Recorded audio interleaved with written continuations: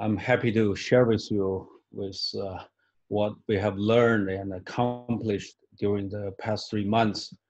It has been emotional and stressful 4 months as China and the world was gripped by the spreading virus. But as scientists, we all try to make a difference. But currently, many researchers have focused their efforts on vaccine development. Well, there's a great urgency in developing a viable vaccine because they are given to healthy people. Vaccines must meet high safety and clinical efficacy standards, presenting immense challenges for R&D. It will be some time before effective vaccines available. But how could we contain the virus before that? We've been looking for a potential cure or effective drug. So what can be an effective drug? We believe a high efficacy drug against COVID-19 should be able to significantly cut down on the proportion of patients with mild to moderate symptoms turning into severe. Also, it would significantly reduce the damage of patients' lungs and other tissues and quickly cure mild cases, thus shortening the hospital stay. So the plasma therapy has been proven to be effective. Its availability is limited though by insufficient plasma supply. The active component of plasma therapy is the neutralizing antibody, which can be put to large-scale production. Neutralizing antibodies are generated by the human immune system.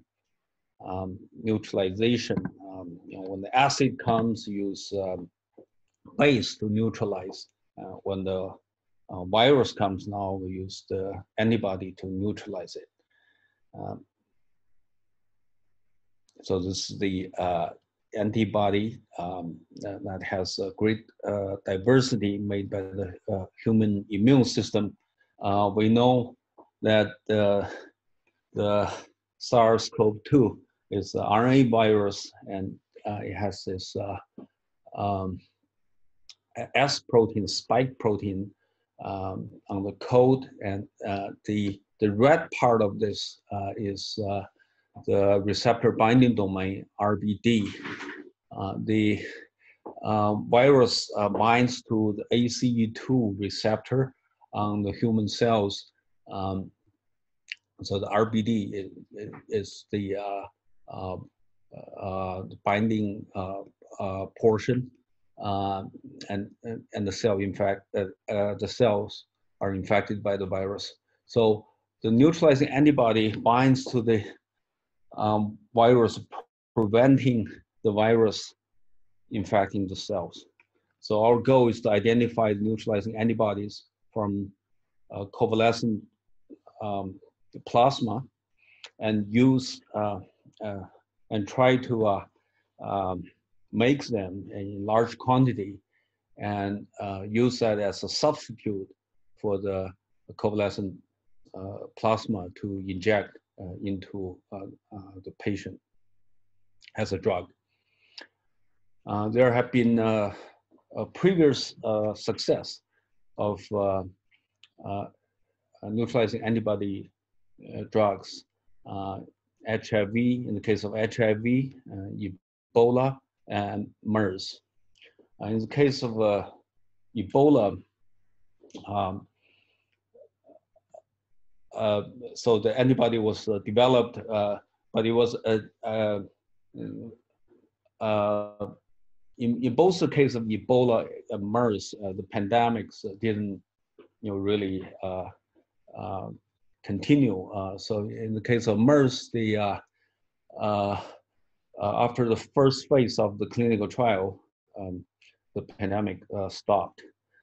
So the development of these previous antibodies took a long time and the time scale of months. The previous technique, single cell amplification or PCR are somewhat time consuming, but when the pandemic started at the beginning of the year, we really have no time to wait. I should also say that although this previous success really proved the usefulness of the neutralizing antibody, in the case of HIV, it took years of development, but HIV genome changing rapidly with time. So people were looking for these antibodies that would be suitable for overcoming the mutations and would be generally useful for everybody at different times. But in the case of SARS-CoV-2, the genome is rather stable, especially in the region of RBD. So it doesn't look like if we find a good neutralizing antibody, you would be rapidly obsolete or the good ones will change with time. So our effort started on the January 3rd of Chinese Lunar Year when I returned from Europe to Beijing on the same day of my former graduate student, Richard, who was the only one who moved with me from Harvard to Peking University last year. So we, at the beginning, we were, our specialty is single cell genomics. We were not experts on virology or immunology. We just wanted to do something to help out. But when we realized that the single cell genomics is actually would be a very good approach in identifying neutralizing antibody, we were very excited. So we visited Yuan Hospital, one of the 3 designated COVID-19 hospitals in Beijing, and met President Jing and proposed to him about this experiment, and he immediately agreed to collaborate with us and provided the convalescent plasma from recovered patients. So he sent these 2 researchers to my lab, and they were trained by Richard and Chen Yang. And after 2 days of training, they went back to their P3 lab wearing this heavy protective gears. They were only supposed to work 5 hours a day, but they always work overtime. And in the end, they were quarantined, were separated from their families for almost 3 months. They could only collect data for us in the evenings because during the day, the P3 lab were used for the patients.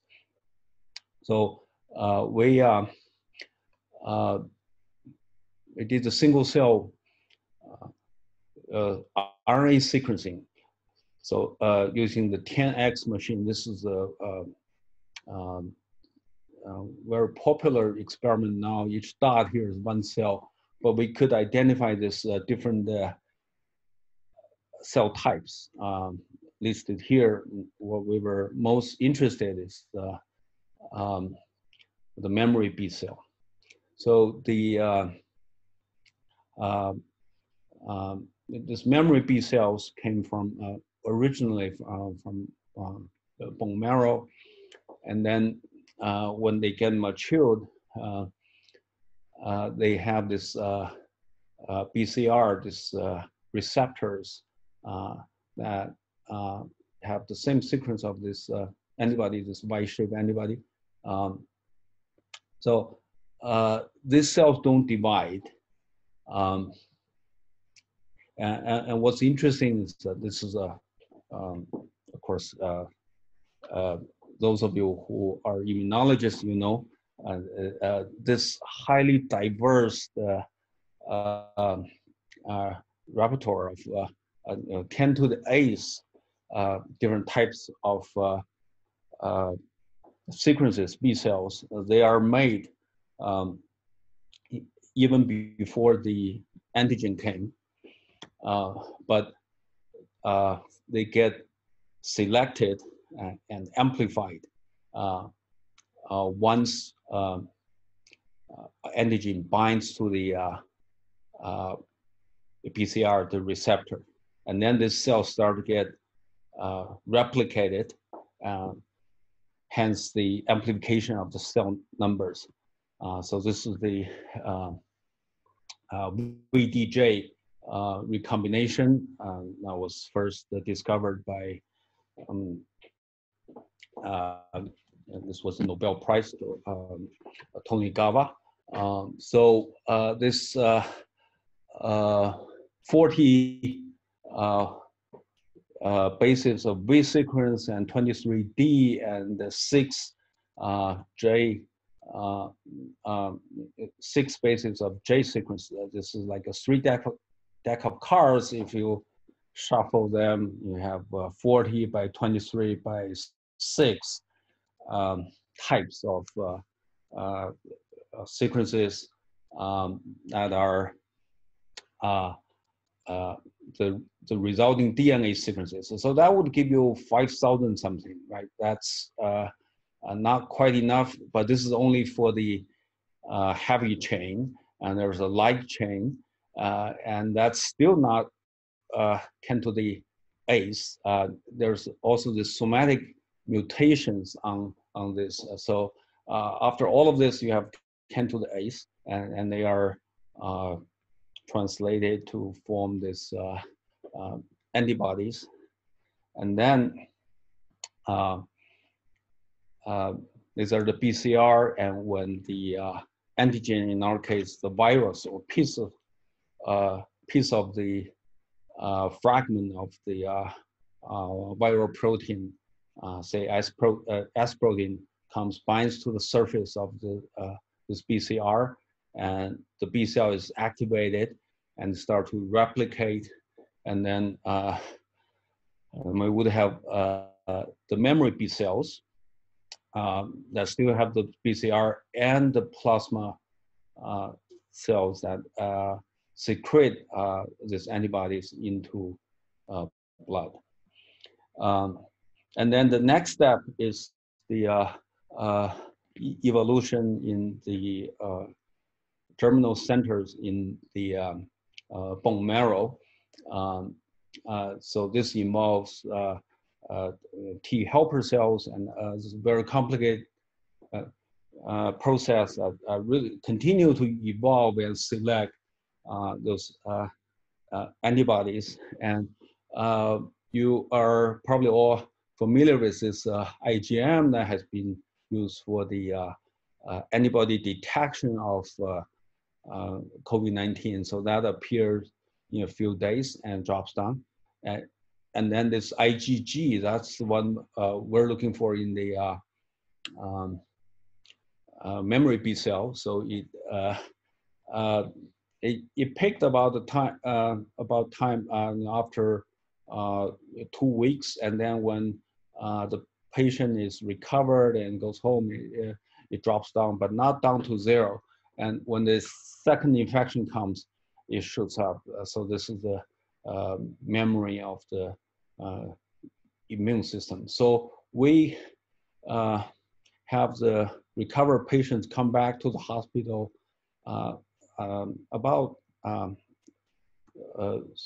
between the third and fourth week to collect their blood sample.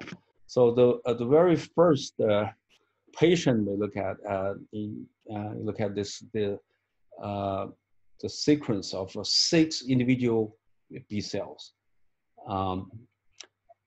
So as I mentioned, there's large diversity. Each one is almost different, right? But these 6 happen to be the same, except there's this somatic mutations. So this is a heavy chain and this is light chain. So that means these 6 cells came from one parent B cell. So they are enriched, supposedly because this is useful antibody. So we first use this as a criteria in selecting the sequences for in vitro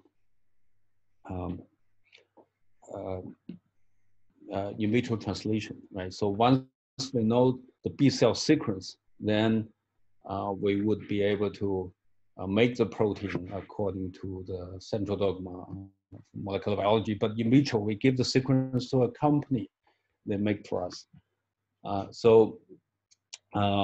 Once we have the protein back in a few days, we would characterize them. We measure the KD, to the binding to say S protein, and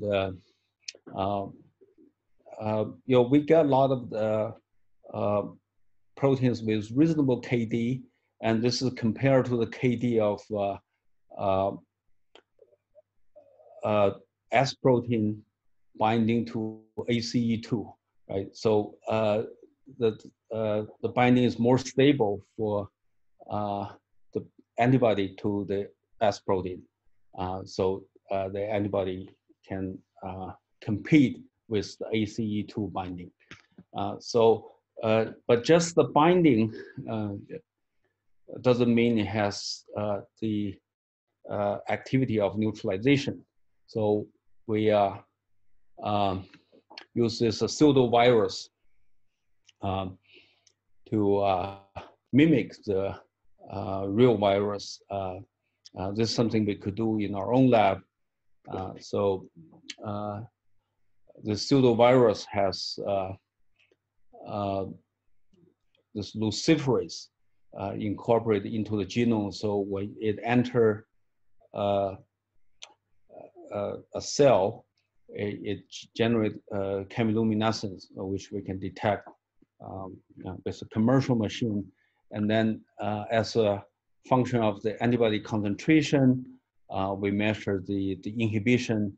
And at this middle point, as IC50, that is the concentration used to characterize how good this antibody is. Of course, the lower the better. So Yinghui is our expert doing this neutralization experiment. So once we select this the good ones, we send it to the P3 lab to use the real virus. That is a harder and longer experiment. We don't have the fluorescent indicator. So basically we would just, we would count the, basically under the microscope, DIC microscope, you see the cells, and then when the cells are killed by the virus, you see these holes in this, you see the plaques. So that took a few days, one experiment took a few days, but that we have this actually very quantitative measurement, and that eventually give us this IC50 for the real virus. This is done in collaboration with this colleagues in Beijing. So unfortunately, if we just use this criteria of number of the same clonal type detected in the plasma, we only have 1% of the chance of finding neutralizing antibodies. The antibodies with neutralization activity. So we needed to improve this screening. So Janet joined us, and she used this magnetic bead bound with S protein or RBD. And then we have this functional pull down of this B cells with these beads moving towards the magnet. And with that, we were able to increase the yield of obtaining the neutralizing antibody to 10%, 20%. And with that, we obtained, I believe, the first cryo-EM structure of this neutralizing antibody. The purple part bound to the red part is RBD, and the fact that this is a EM structure rather than a crystal structure, we got to look at this large trimer of spike protein. So we see where the binding site is with respect to this big trimer, right? So we found almost all of our antibodies with high potency in neutralization bound to the RBD. And then this structure also showed that the binding site of the antibody overlaps, the binding sites on the RBD overlaps of the overlap with the binding site of RBD with the ACE2. So basically the antibody binding blocks the RBD from infecting cells binding to ACE2. So this was the structural work by Professor Xiaoliang Sunney and Junyi Xiao of Peking University.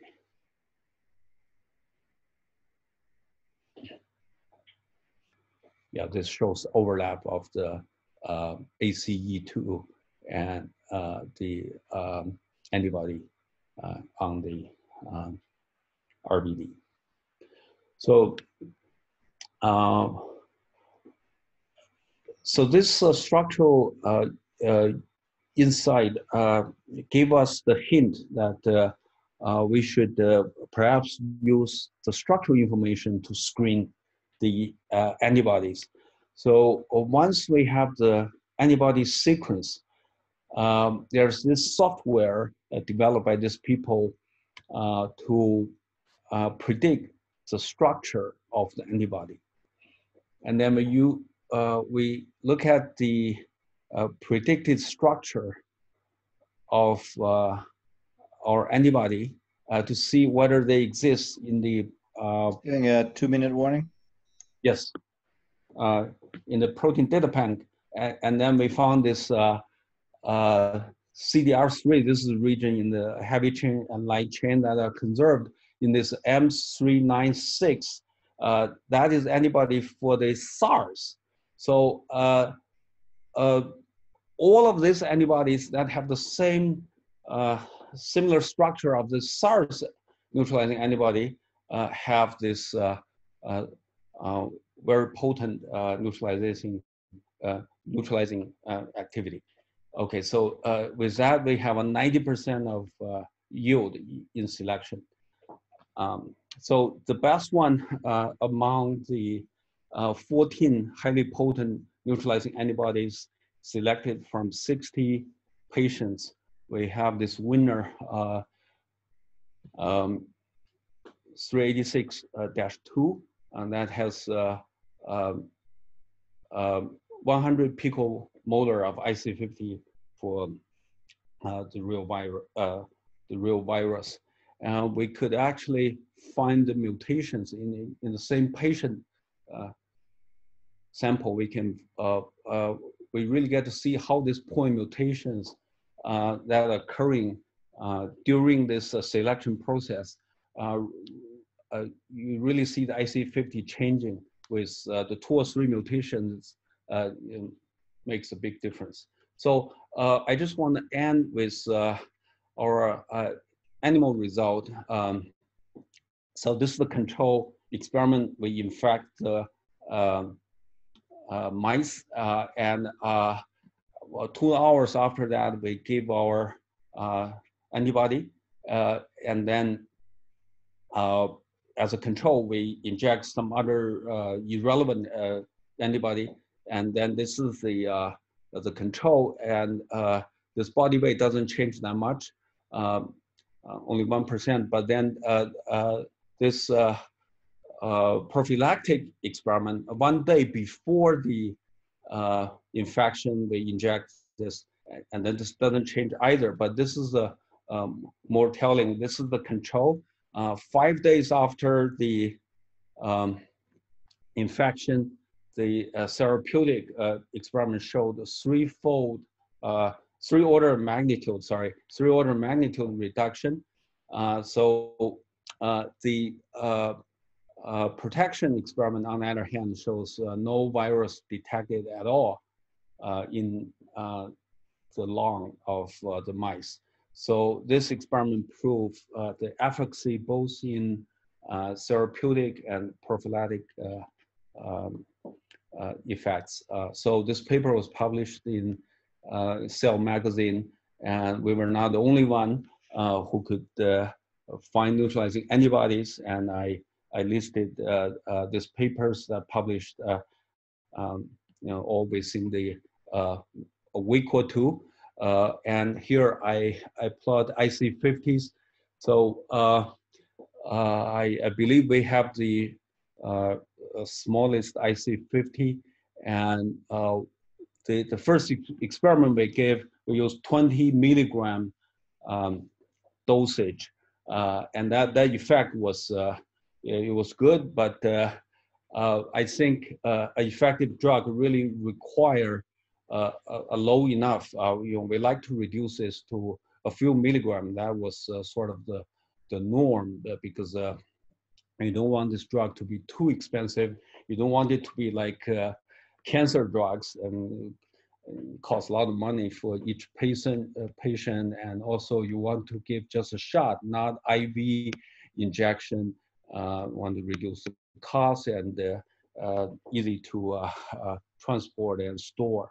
I want to end with the note that the virus have no borders, neither should our fight against it. I wrote this article last year before the pandemic, but let's say really the pandemic has proved that the virus knows no borders. So in China, we don't have patients, so the clinical trial will be done abroad. So I've been collaborating with scientists in US, in Australia, in Europe. So this is really a fight, really an international fight.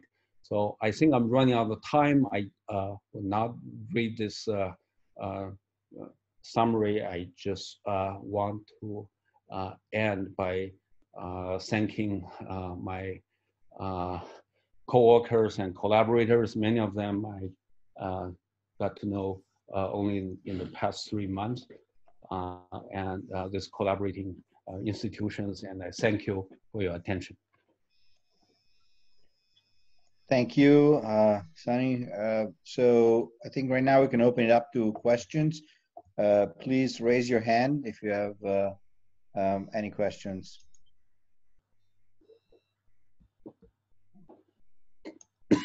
Okay, Eric?